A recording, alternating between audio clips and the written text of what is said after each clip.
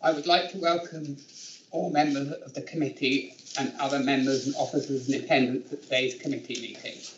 I'm Councillor Edward Heron, Chairman of the HR Committee. Welcome to members of the public and press who may be viewing the meeting live on YouTube. The broadcast will remain available for a minimum of 12 months. I would remind those in attendance to use your microphone. You don't need to in this room. It's all picked up by the microphone. So please, can members switch off any mobile devices, and please remember to mute the microphone on laptops, please, so that the speaker certainly don't get bings of emails coming in. For the benefit of those watching the meeting online, I would ask that members introduce themselves before they first speak, so members not to say who you are and what you do. So with that, welcome to everybody, and the first item is apologies. I have apologies from Councillors Brand and Frizzell. Are there any other apologies? So item 1 is to confirm the minutes of the meeting held on the 16th of May and the 9th of June as correct record. Is everyone in agreement? Agreed. Excellent, thank you. Item 2 is declarations of interest. Do any members have any declarations of interest in respect of any items on the agenda today? Not seeing anybody. Item 3 is public participation. There is none. So we're going to move rapidly on to item 4, which is the leadership review, which is a good thing. We have a lengthy agenda today. I'm going to go first to Helena to introduce the report, and then Kate's here to answer any questions on it. So Helena, can you introduce the report, please? Yes, thank you, Chair. Good morning, everybody. This is the outcome of the leadership review that we've been undertaking.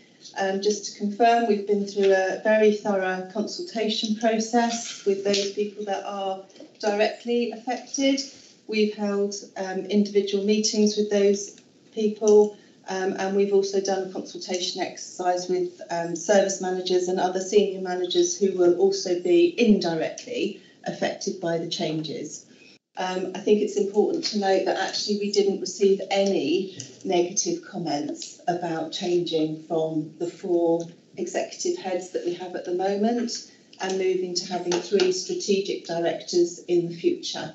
I think that's quite an important point to make. So as a result of the consultation process, what we'd like to do is move forward, and those conclusions are all set out for you in paragraph 5. So 3 strategic positions, that's 1 strategic director for housing, communities and governance, 1 strategic director for corporate resource and transformation, and 1 for the position of place, operations and sustainability. Now, we've followed all our agreed procedures in terms of the union and our redeployment policies.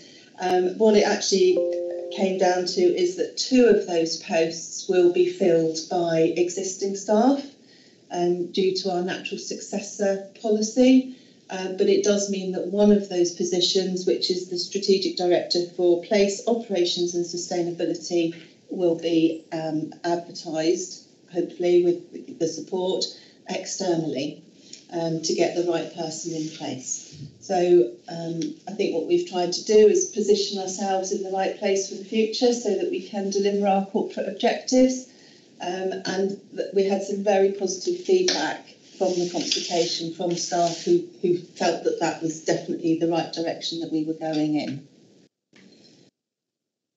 That's really where we'd like to get to. So we'd like to propose that we take a paper to council to support the way in which we'd like to advertise and recruit to that post. Before I go to other members, a couple of questions. The first one is, obviously we have 2 posts where we have the natural successors, yes. 1 where we're going to go out to recruit. You just confirm that anyone in the organisation is more than able to apply for that role if they should wish. Yes. So while it's going out externally, that doesn't exclude perhaps one of the other current heads of service applying to that process. Absolutely. And secondly, just okay, I know we think it, but perhaps just say, well, can you just sort of say a bit about what you think is different about a strategic director and a head of service, in the sense of how is their role, what's the different, what are you looking for from a strategic director as opposed to heads of service, really?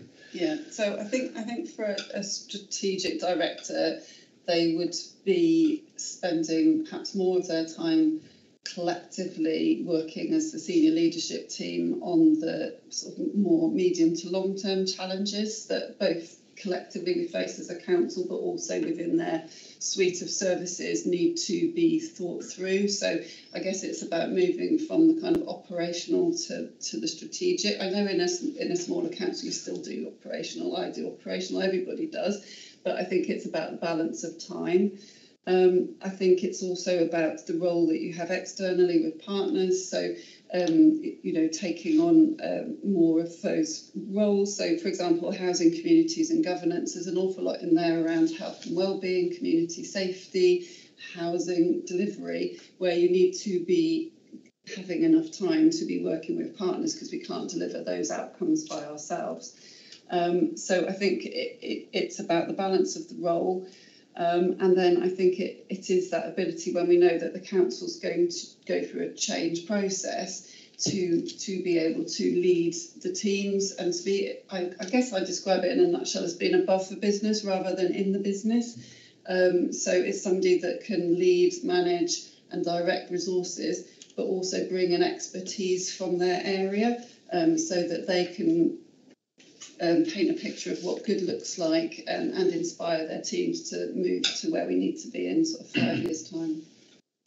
I just sort of draw attention that whilst, as we say in the financial section, there is a small saving from this individual change, obviously if you're doing that and you've got heads of service currently perhaps too much in the detail of the operational, you're going to have to replace that capacity. So there is actually a memorable note in 6.5, the fact that we anticipate that the overall process will actually cost more money, certainly in the short to medium term, but I'm sure we're looking at transformation going forward and changing how services are delivered. So one would hope that we will get that back later. So the fruits of these changes and having a more forward-looking and things, but this is not in itself a cost-saving or cutting proposal, but nor is it envisaged that it will, in the short to medium term, increase the cost of service delivery. It is just the process that we go through. With that, I think I've had an awful lot to say. Are there any questions from members? Keith. Thank you. And sorry to move backwards if it is what I'm doing. And obviously I've been through things like this before. But in terms of looking at the individuals, how were they measured in terms of, let's call it, skills, capability, competences? And how did that measure against the role as anticipated, as described a moment ago? And is that what you use, that kind of process? You have a sort of scoreboard, call it what you like. So if you look at the proposed structure, where you can see the business units that we anticipate those strategic directors looking after, what we do is we take a balance of whether the existing roles are approximately 70% of what the new role is going to be, and where we've got that level of match, we would consider that to be a natural successor. Okay, fine. Yeah, as I say, sorry to go backwards. Thank you. I think it's important I think people involved are, but I think it's important that it's transparent as to how you come to that outcome. Any other questions? Martin. Sorry, Martin Levett, councillor for backbench councillor for Branscombe and Burley. Just a really simple. When the new candidates are campaigning in the election, when this question is asked, can I tell them to say that, well, we're more in line with the 9 other district councils in Hampshire now than we were and have historically been? Sorry, leading question. On leadership structures, I did do quite a lot of research, particularly into looking at districts and what's the other districts. Yes, other districts, and shared some of that when we were sort of at the very first stage of thinking about roles. I think this is a structure that is in place in a lot of districts. Is sometimes. But it's crucial that it's in Hampshire. I think use that phrase. I think a lot of areas actually only have two, and then so there's a sort of an issue about, do you try and put all of your services into one strategic director, and then you usually have one. If you go for that model, you have one corporate. I think that as a large district, we're one of the largest in the country with an ambitious agenda. I don't feel that you'd get the right capacity and leadership with that model. So that's where we've gone for looking at really a model that's focusing on people, i.e. housing communities, and a model that's focusing on place, which will be all the sort of planning, regeneration, operational services. So I think I can't tell you, is it exactly the same as every other district? I think they've all got slightly different tweaks. Some. But it's closer. That's the message I want to get over to residents. I think definitely the strategic nature is absolutely what you'd expect in district councils, rather than the kind of the exec head model. Thank you very much. No, I think it's a good point, because everyone looks particularly outside and looks at restructures in councils and goes, gosh, they're moving the deck chairs again. And everyone can understand why the public feel like that.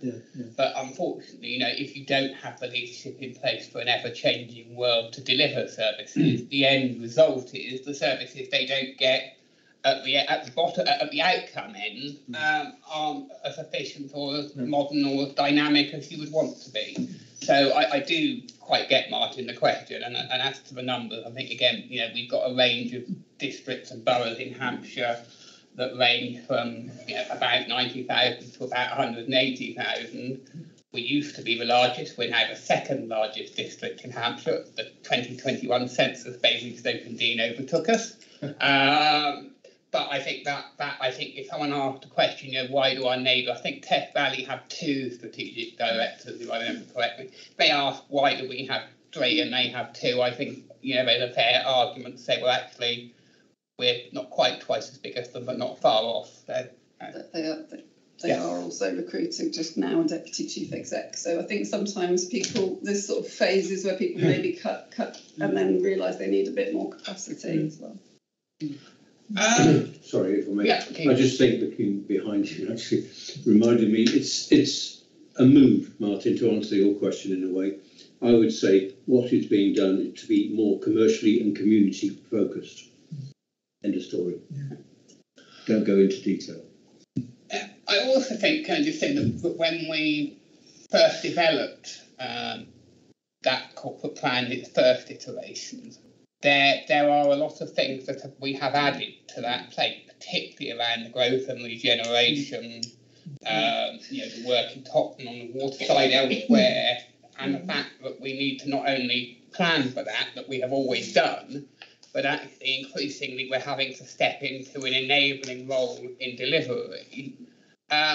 Actually, I think looking forward 4 years from backwards 4 years, I think we're expecting more outcomes than to be in a driving position of more outcomes. So, no, I certainly support it. So, get more in. Yeah, I always feel that it's quite important that the public know what we're doing so that we can take them along with us, because I think that's half the battle. If you have people on your side and wanting to do the kind of things that you are, you get them to go along with you instead of continually bickering and finding the opposition as well, picking holes in everything we're doing. If everybody can get going in one direction and, sort out the aims and how to do it and where you're going and who you need, which I think is what's been done very efficiently here, you take the public along with you. But we don't want to be this far away thing that just sort of collects taxes and spends them ad lib, as they think, and don't even know where very often. Because I think the more that they know, because we're a good council and we're doing good things, what we do, the more likely they are to come along. I think so. I think it's also very important that we take our stuff with us, and I think it is. And just finish on that, I think it was really good that in that consultation we didn't get a negative comment because it is change and that is, but I think the fact that those consulted in the wide consultation there weren't any said we think you're going in the wrong direction here. I think that is quite telling. So if there's no other questions or comments, sorry, one from me. We've got down here employee side comments, no comments received. Can we say there were nothing negative? I mean, no comments received is kind of, they didn't say anything, but you haven't. It's not. I think that's the formal consultation with the unions rather than the formal consultation with staff. Okay, yes, so they would have been given a copy of the report. Yep. And it's just that they haven't come back and given us any comments on the report. Right. It has been discussed with them. Right. And it actually went to the employee side liaison panel last time we met. Okay. So there may well have been some discussion, but there were no formal comments put forward. Okay. The good thing is, excuse me, the good thing is that the unions were not called to come in with a member, because I've been there as well, and it's not very nice, particularly when they speak Polish. It's not easy. Michael. Thank you. Michael Harris, portfolio holder for Business, Tourism and High Streets. Excuse me. I just want to applaud what the team have done to get us to this stage, and the fact you've had no negative comments is fantastic. So, I mean, in terms of starting with the strategic thinking through to now getting things to shape up. Has any thought been given to the titles of each of these three characters? Because I just look at them and find them a tad confusing, and certainly from a public point of view, I wonder whether they'll say, oh yes, you're the director for, I mean, there's 6, 7, 8 words for each of them. I've no idea. I don't have any suggestions. I just throw it up to say, I'm sure you've had lots of debates, but I just think it's potentially confusing, certainly for the public. I'm going to go to Kate for that one because there has been lots of discussion because it is quite difficult. When you've got someone who's in charge of housing, it's easy to say they're in charge of that, but some of it is quite difficult. So Kate, do you want to comment on the iterations of job titles? Yeah, I think if you it's probably a debate. I mean, interestingly, nobody did feedback around the titles, which often does come out of consultations. Is individuals who suggest something different. I guess in talking about them and communicating them, I'm trying to give a sense of the 3 different areas of focus, which I do think is people and place and the organisation. But I think if you just have a very one-word job title, then people don't also, that the feedback is, but what services are they actually responsible for and how do they link to the priorities and the actual delivery that residents understand? So I think we've gone for titles to give a balance, I guess, where you're giving some indication of their oversight of services as well as their more strategic remit, because they do have to marry the two. But it could even say I'm the portfolio, I'm the strategic director for place, which will include.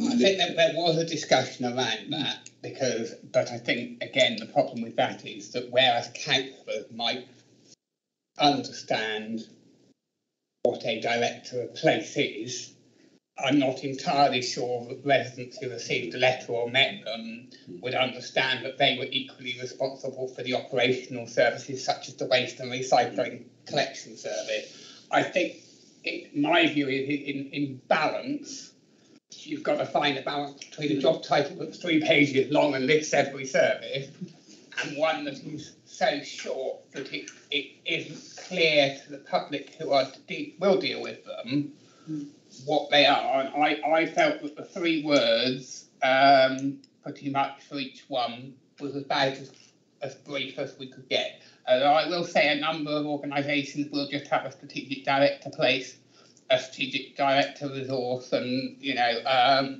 I'm not sure that the public, when they got a letter from them, would fully understand. I sort of think they will fully, but will get the breadth of their service. So but it is a balance. Right, members, I think that one, and I think that was a good debate on a very important case. So I take members to the recommendation at 1. Note that this is a recommendation first to the council, and then accept the recommendation to the independent pay consultant and the recommendation to council around the pay banding. Are members happy to agree with the recommendations? Agreed. Thank you. All right. Now we go to item 5, which is the HR update. Helena. Thank you. This is our regular paper that we bring to HR committee, just to give you a flavour of what's been going on in HR since the last time that we met. So there's an area on iTrent there for you. So we've just completed the renewal with iTrent for the next 4 years. We are still working on what's called single sign-on. So those of you that use iTrent will be pleased to know that what that will mean for you in the future is that you won't have to put in your memorable password or the 2 passwords that you're asked for in iTrent. We're working on that. We wanted it to be in place by July. It's now been rescheduled for a bit later this year, so maybe October time. And we're also looking at a learning management system. And we're hoping that will be in place by April, May next year. And what we're looking for is something that works seamlessly with the iTrent system. So when people attend training, it will automatically go onto their record on iTrent. That's what we're hoping for. There's a brief update for you there in terms of recruitment. We are still struggling, I have to say, at certain bands, perhaps some bands more than others, but it is relatively across all of our bands, really. So that's something that we're going to try and address later on. And at 4.3, you will see we actually went to the Ukrainian event that was held in Brockenhurst. So some quite useful feedback from that, and we have had a couple of applicants as a result of that for some of our roles, so it's very pleasing. Bit there on apprenticeships at 0.5. So we're currently advertising for our HR apprenticeship and also a ground worker apprenticeship. We've recently closed the accountancy one. I believe there were 5 or 6 applicants for that, which is great because actually when we did it before we didn't get any applicants for it at all, so maybe that's more about the time of year that we're advertising those particular types of roles. AVCs, we're now up and running with the AVCs for staff, and Sophie's got some figures that she's going to give us on how we're doing. Yes, so this is the implementation of shared cost AVCs through the partner of AVC Wise that went live on the 1st of August. So since the 1st of August, this is available to all our LGPS members. We've had 98 employees sign up to the portal. This week we've got 2 webinars happening. One of those happened on Tuesday, one today, and we've got 30 employees coming on the webinar today. We've already had 8 applications where employees have signed up to transfer their AVC to a shared cost AVC. And when we went live, we had 35 employees currently paying into standard AVCs. So I'd anticipate that hopefully at least we'd get all of those. But the look is that it's been a really good take up from all employees. Very, very good news. Really good news, yes. And then lastly on this report is the review of hybrid working. So we need to analyse those results. What I can tell you in terms of getting the feedback, I had a number of employees that came directly back to me through the email system. There were about 50 or 60 of those. We also put the flip charts upstairs in one of the rooms here, and we had a box where people could complete the form and put the form in the box. I'll be honest, I was probably expecting about 20, 25 forms in the box. We had 94. So really pleased with that. So it's going to take a bit of time to analyse it. And I had about 7 up from Marsh Lane Depot because we asked the staff there that use hybrid working as well. So yes, some really good feedback. So you'll just have to bear with us while we go through the results of that. Yeah, I just want to say, I was particularly pleased to hear about the accountancy apprenticeships, because because from my own profession, going back sort of, I come from a family of chartered surveyors, so my uncle, my grandfather, in their time, the vast majority of the profession came through apprenticeship, professional development type route. It was most of them, my grandfather included, gained their professional qualifications through that, and I think looking at from my own side of having to train graduates and things, actually, if you have a newly qualified surveyor who came from that route and a newly qualified one who came from the degree route, I'm afraid to say the one who came to the apprenticeship route is probably the one that will start earning income a lot faster, because they know the nuts and bolts and practicalities. And I think I'm really pleased to see that, particularly through some of our aspects. I think it opens up a route to people that otherwise might not do it. And I think actually for our development of our organisation, it is really positive. So I'm really pleased to see that. I'm a little disappointed about the T-level placements, but Kate and I have been meeting with the colleges, and I think that's something, particularly if we're talking about wider skills agenda, we will continue to take up with them, because I think we do need to make sure that those training opportunities are locally accessible. Martin. Thank you, Chair. I'm involved with Lymington Cricket Club, and a number of my acquaintances there always talk to me about council. They don't actually realise I'm a district councillor. I try to drum that into them, that I'm not. But I'm just queried about the driver situation. That seems to be the major problem we're having with waste collection. Is the simple solution we have to put the pay levels up of the drivers that we're trying to recruit to stand a chance for recruiting drivers? Is that a fair, naive comment on my part? I think there's several factors that need to be taken into account. The thing is, with the HGV drivers, we are competing not only with other councils, but obviously with the private sector, and that makes it quite difficult. But it's also about explaining to people when they apply for those jobs that there's quite a difference. We're on task and finish. Everybody goes home at the end of the day.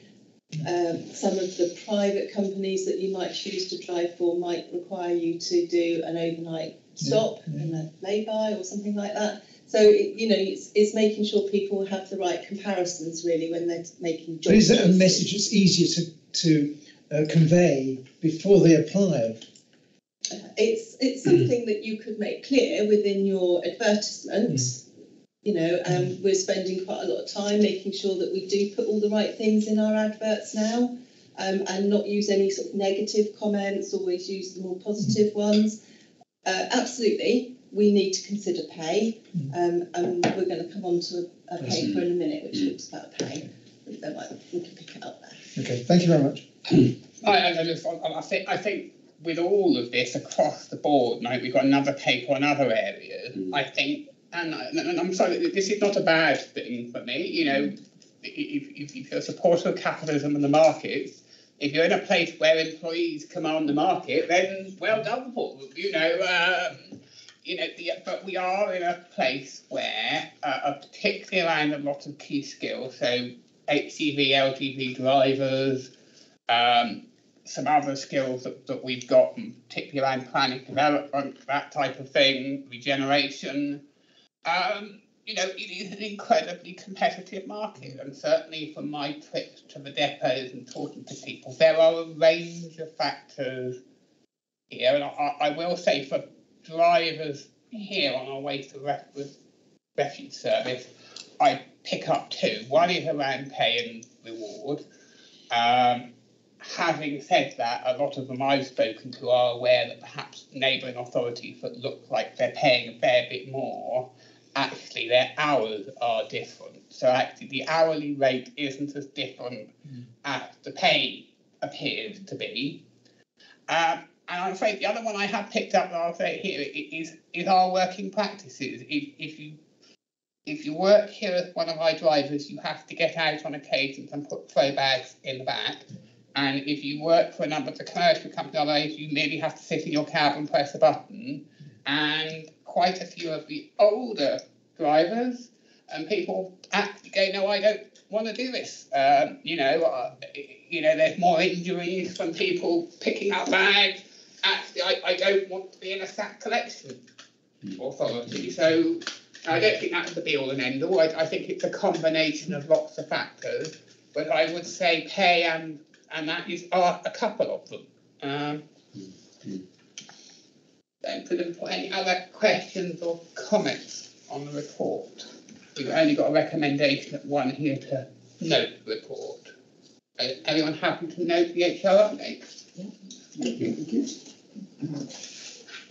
Oh gosh, Helena, there are a lot of you on this one. Employee site liaison panel, Helena. Okay, just to make a point, these are draft minutes, so not yet confirmed by members of ESLP is correct. That will happen next time we meet. Actually, most of the items that are here today or that are listed on this set of minutes are items that we're going to cover ourselves today. So unless anybody's got anything in particular that they want to put forward, I think we're picking it all up. I will just say on the last page, in terms of casual contracts, I have looked at the number that we've got left. It is 18 people that we've got left on casual contracts. Some of them haven't worked in the last 3 months. So I will pick that up separately with the unions to talk about the way forward for those people. Can I just say, Jill, thank you for picking up on leading that one in my absence. I thoroughly enjoyed it, actually.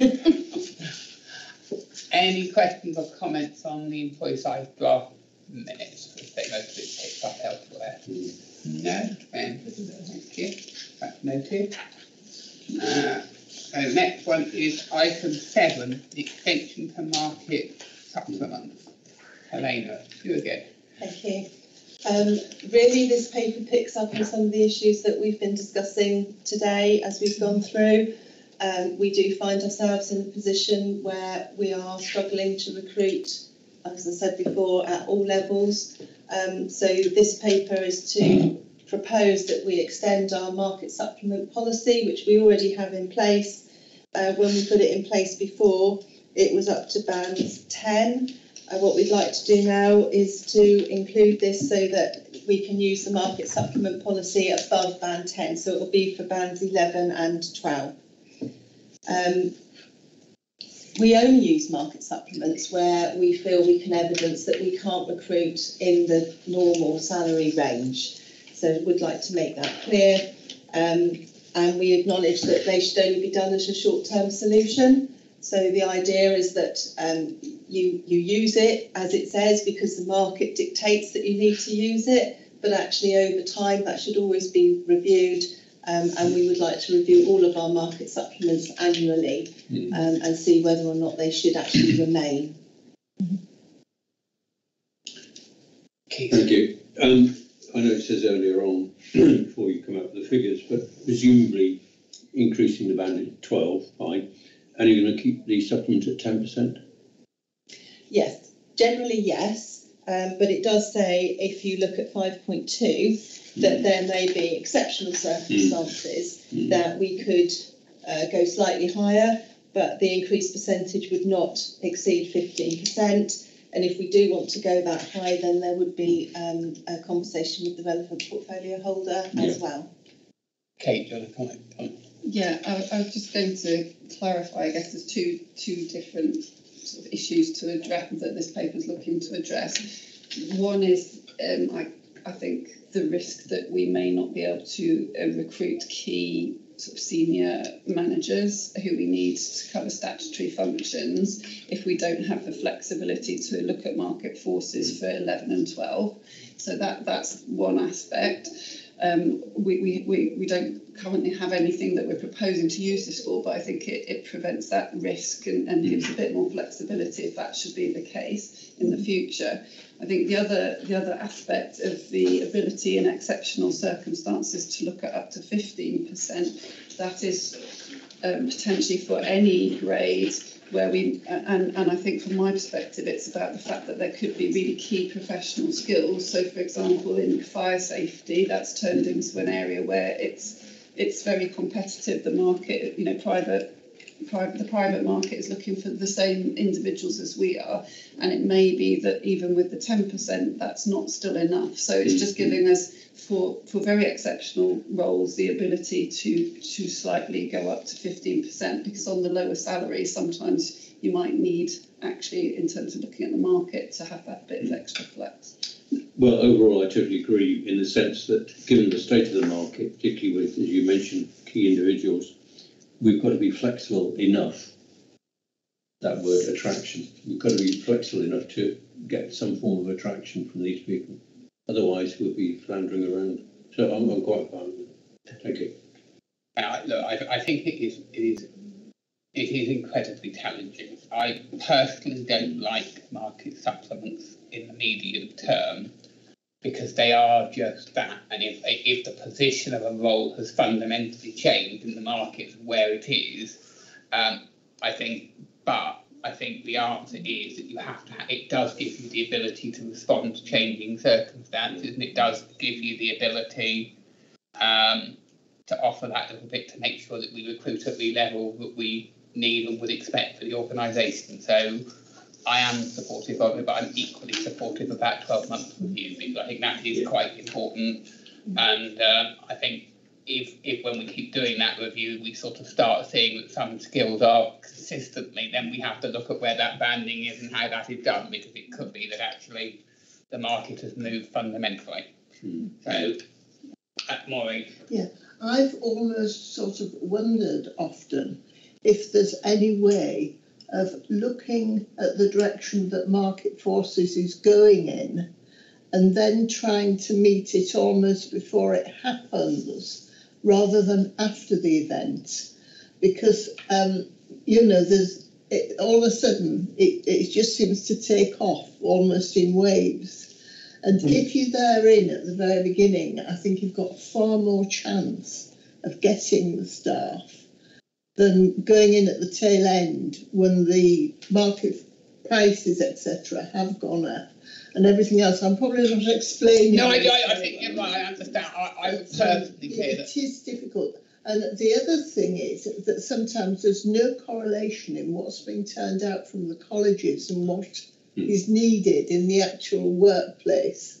And I've known there's always been such a big difference in this. And it's something that's really interested me as to how we can bridge it. I know we've done various things with the colleges and what have you, but I do think if we get ahead of those games, it does help our recruitment. I would say, I think you're right. I think the best way that we do this, to be honest, is we do what I think we're doing more and more, and that is that we grow the skills internally wherever possible. Yes. By offering those opportunities. And for example, let's go with our driver shortage. We have absolutely offered opportunities to our existing loaders to work with us and take the training and become drivers. And I think, either that grows your in-house skills and you have that. Can't do it everywhere, it's not possible. I mean, take the fire one, those are very specialist. We are unlikely to have enough people to do it. It might be we could have an apprentice place, but we may not. So I think one is that, and secondly, I think the other one we do, and it is always challenging, but I'm always pleased when I look at our retention. The other one is important to make sure that you are a place that people want to stay when they've got all those skills. And I think, again, we do that, and I hope we continue to do that. There's no other comments. I will take members to recommendation at 1.1. Are we all happy with the recommendation? Agreed. Back straight on to that bit of making sure that our staff are happy. Item 8, employee benefits. Sophie. Thank you, Chairman. Good morning, everyone. I'm Sophie, and I'm a HR advisor in the HR team. I'm here to talk you through this morning this paper on employee benefits, which outlines the recommendation of the procurement and implementation of the Crown Commercial Service CCS Employee Benefits Framework. So this framework is a nationally procured framework that's designed exclusively for public sector employers. And the framework offers, as you can see, a choice of 9 benefits, along with a co-branded New Forest District Council and Edenred, who is the sole supplier of the framework platform, which would allow employees to access the benefits electronically. To access this framework at nil cost, the employer needs to take 3 employee benefits. So sections 5 to 13 of the report outline what each of those 9 benefits are. I was just going to take direct to section 15 and 16, as that talks through the external research that we did into other frameworks that are available, as well as what our neighbouring authorities are offering. That research found, in terms of our neighbouring authorities, that all of those that were asked are offering the historic childcare voucher scheme, which is something that we do offer here, as well as cycle to work scheme and an employee discount site. On this basis, the report recommends an initial implementation of those 3 benefits from the CCS Employee Benefits Framework. So as I've intimated, the continuation of the childcare voucher, this is a historic scheme that closed to new entrants in 2018, but allows parents to save for tax-free, get childcare vouchers at tax-free. There is a new scheme that's available to new parents, but we provide the provision for this scheme of historic. So the continuation of that. Also to implement as a new scheme the Cycle to Work scheme, which I'm sure you've all heard of, which is a national government-based UK scheme which allows the purchase of bike and safety equipment up to a maximum value that we as the employer would set. That's then paid back over the course of an agreed period at a salary sacrifice, over a salary sacrifice agreement. And then the employee discounts website. So this is a website which employees can either access through the portal that will be available to them, or to download as an app on their phones, tablets, however they wish to do that. And that does offer a wide range of discounts, meaningful discounts to both national and regional employers. To give you an example, those lots of discounts that are available are large supermarkets and again national retailers that you would all know, as well as travel discounts, health and lifestyle things, entertainment as well. So it's a really wide-ranging offering. So those are the 3 benefits that we would initially plan to implement, and then the report intimates that after 12 months we'd review that before implementing potentially any of the other remaining 9 benefits. So to conclude, we'd hope that this would again offer us to increase our range of employee benefits that we offer and support us in being an employer of choice, and again hopefully retaining some of our workforce with different benefits. And I'd like to take any questions. Thank you. I mean, I fully support this. I think it's fantastic. The last conversation we had, the last point on the agenda was about supply and demand, and there's a shortage of supply and increased demand, which is why we're having to do things to give extra payment to keep key members of staff, and this hopefully will attract the staff. My only disappointment was when I looked at the table showing how we compared, therefore, with other districts, and choosing 3 from this, and I know you said initially for 12 months. I was thinking, well, if we really want to compete, if we really want to play this game, we've got to do better. We've got to do more than what other people are doing. So, why aren't we starting on 4 and then moving? I mean, just it's supply and demand. We're competing. So that was all. I thought it was great, but I was disappointed in the short term. I think what we'd like to do, we want to start small. We want to make sure it works. We want to make sure there is an uptake from employees on it, and then we're more than happy to look at adding some of those other benefits. And I think once we've got the framework in place, it would be, I would say, relatively simple, because that's down to Sophie, to add some additional benefits in. And the other point I would like to make, I think, is for this to be successful and for this to be understood by all the staff, we need to do some workshops, perhaps down at the depots, and explain to the staff how they go about doing this, what the benefit really is for them. And I would include the ABC scheme in that as well, because I'm not convinced that the take-up in some of our operational areas is that good. And I think perhaps that's somewhat down to them not having a better understanding of what it could actually do for them, how it could benefit them.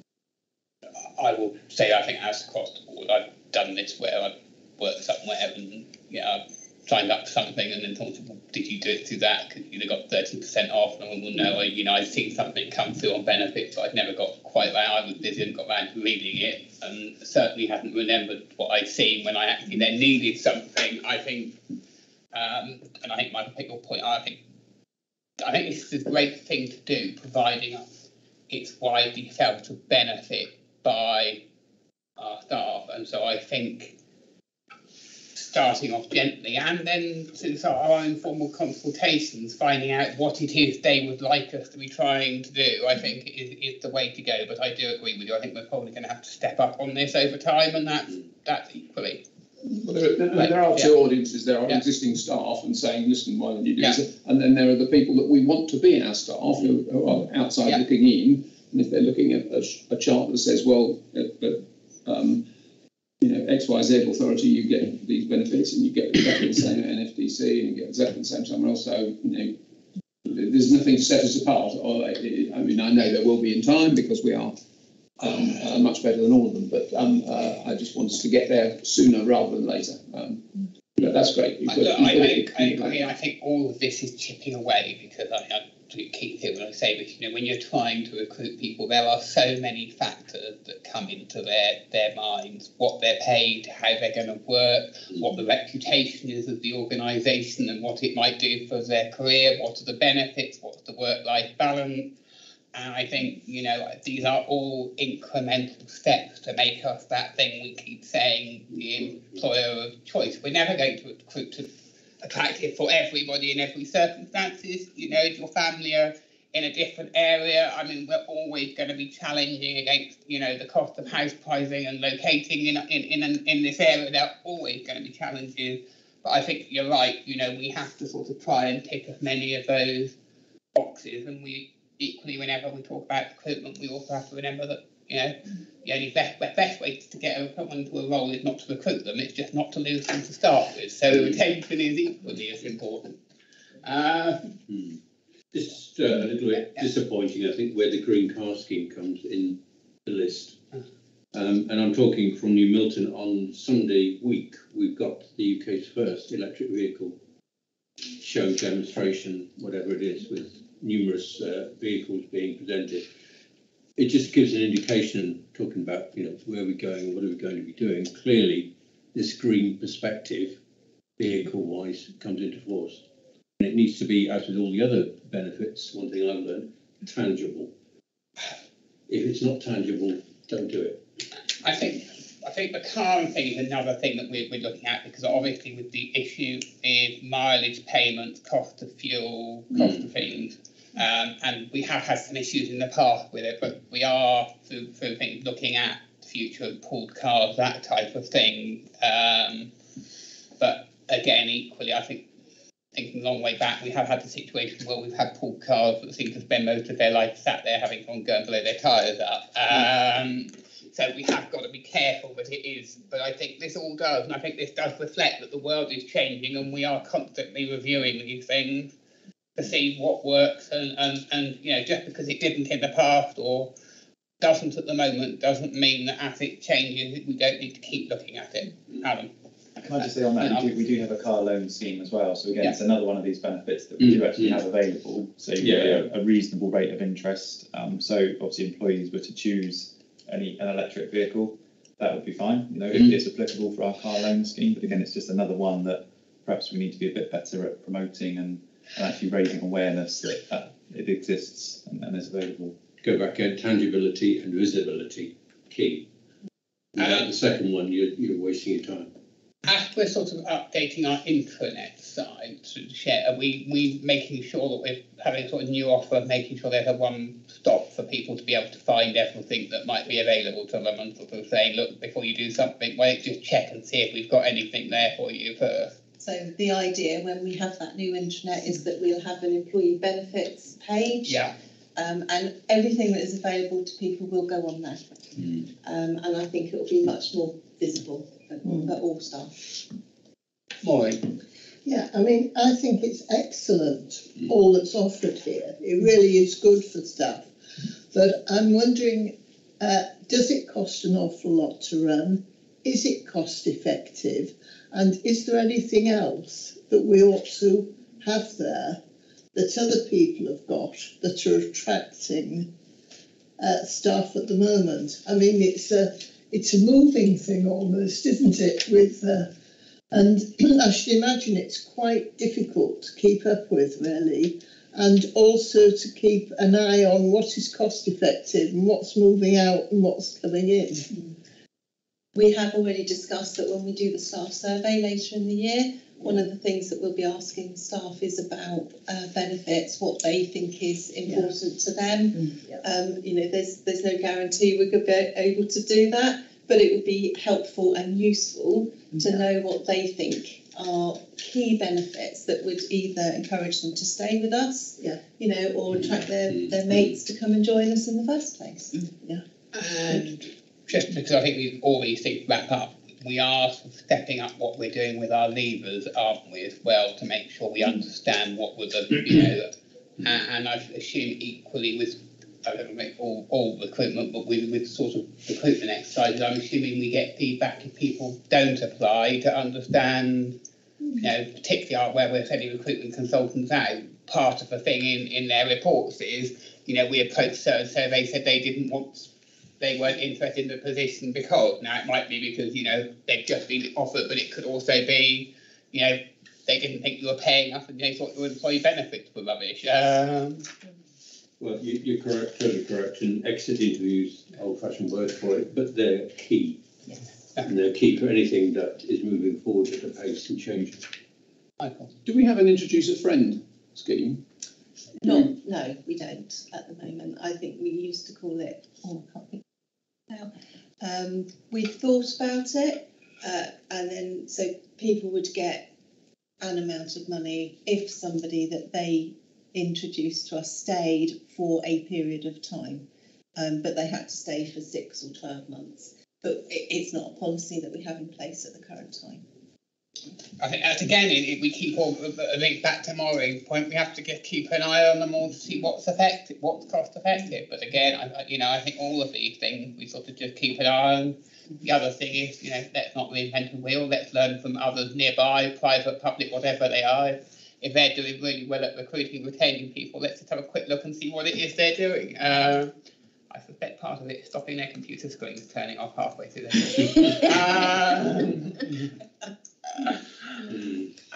right, with that, we have some recommendations at 1.1, which is note and support the framework, and to note that the further benefit is subject to 12 months' time. Are we all happy to agree the recommendation at 1.1? Agreed. Excellent.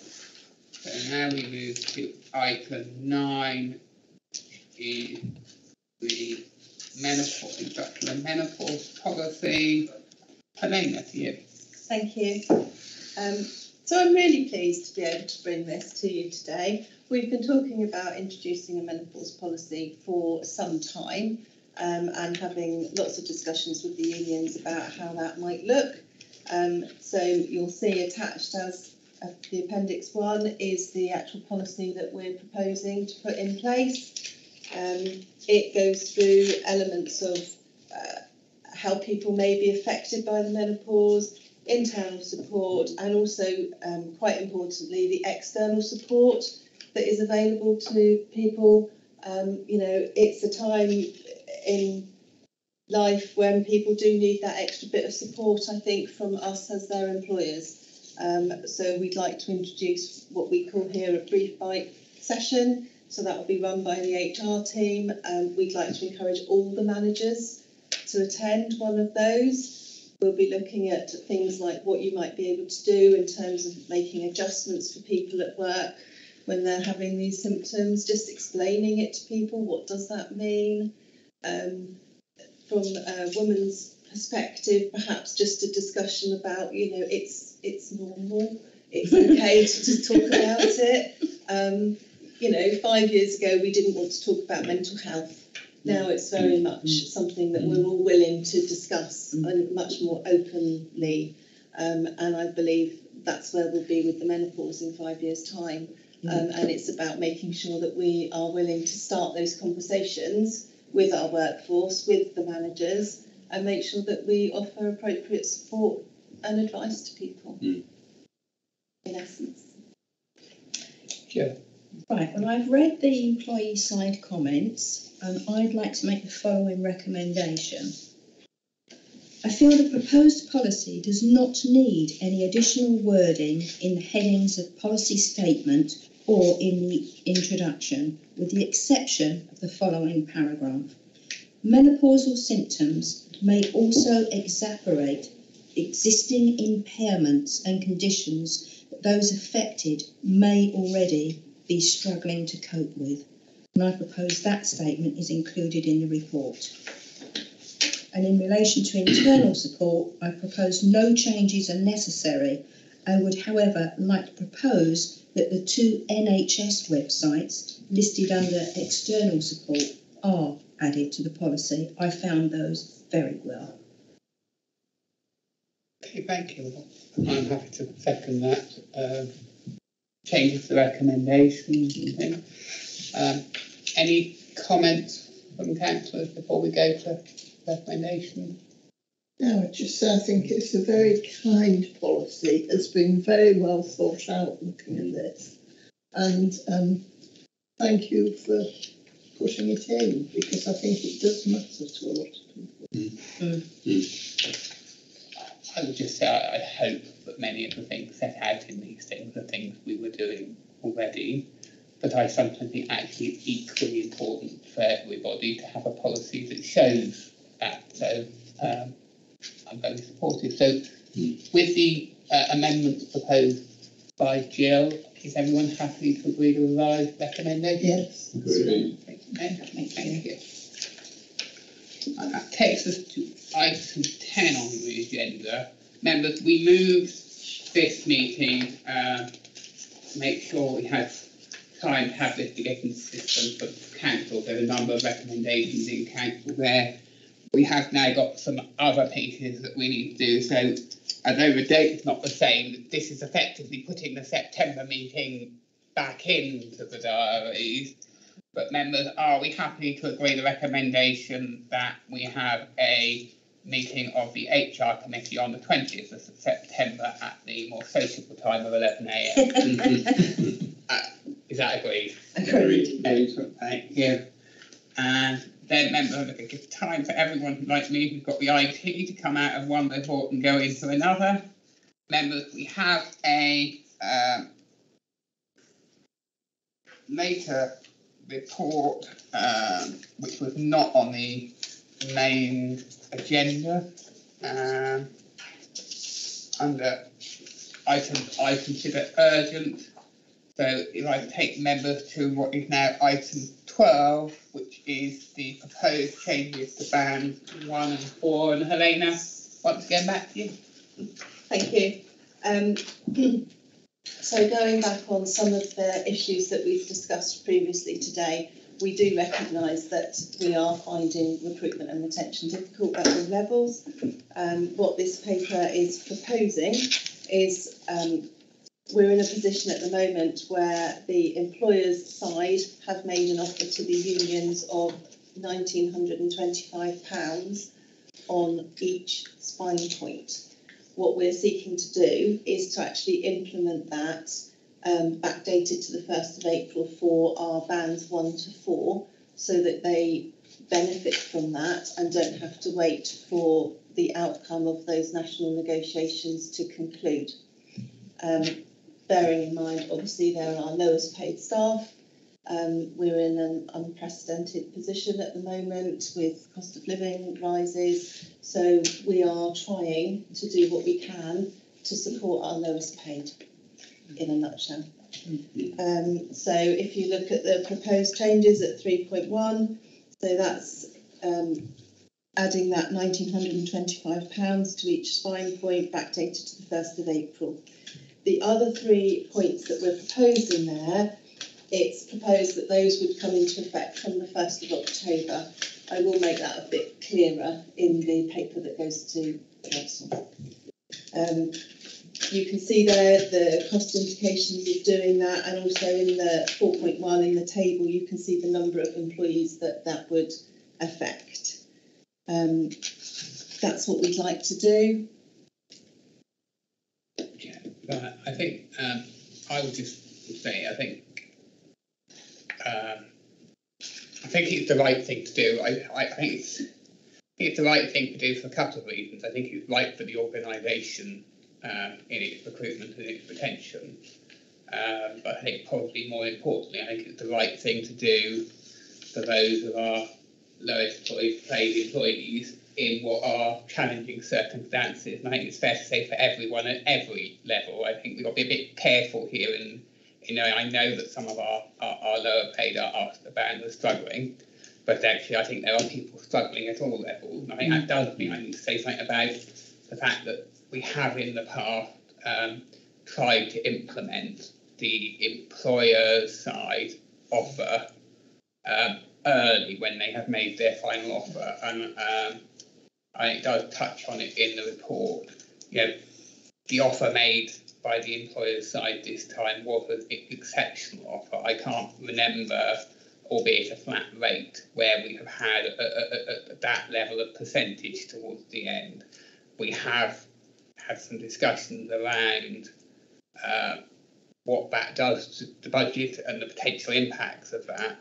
I'm afraid I don't think we are in a position to do what we might have done in the past and implement that level across the board in the organisation. I just don't think that is a reasonable or prudent thing to do until agreement is reached. But I don't think that for all those reasons that precludes us from doing this for our lowest paid employees. Equally, I think the additional 20 pence per hour on the bottom of that scale, I think is equally appropriate. But I think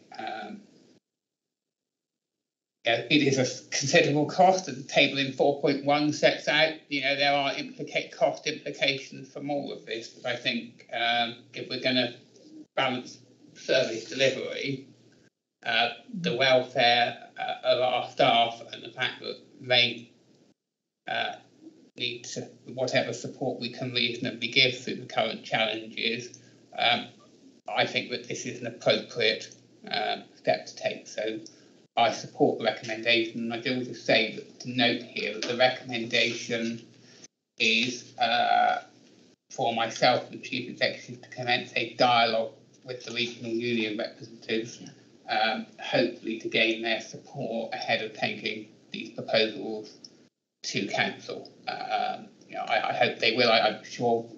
I would hope whatever issues there are over wider pay negotiation, I would sincerely hope, and I have no reason to doubt, that they wouldn't put the welfare of their lowest paid members first in that, and wouldn't seek to use them as a bargaining. I can't imagine they would, but we will obviously be appropriate for us to have that dialogue with them before it goes to council. So, looking at the recommendation at 1.1, is everyone happy to agree with that? Totally. Very much so.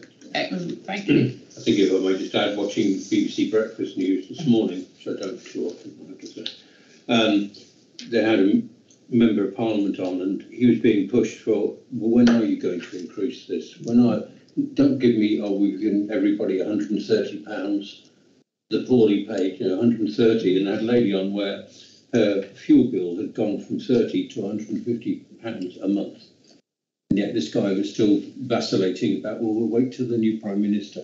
The fact that you're doing this now, action being taken, is a big positive. Absolutely. Thank you. With that agreed, I think that brings us to the conclusion of today's business. So can I say thank you very much to everybody? We had a good meeting and we got through it relatively quickly, so thank you. Thank you. Thank you.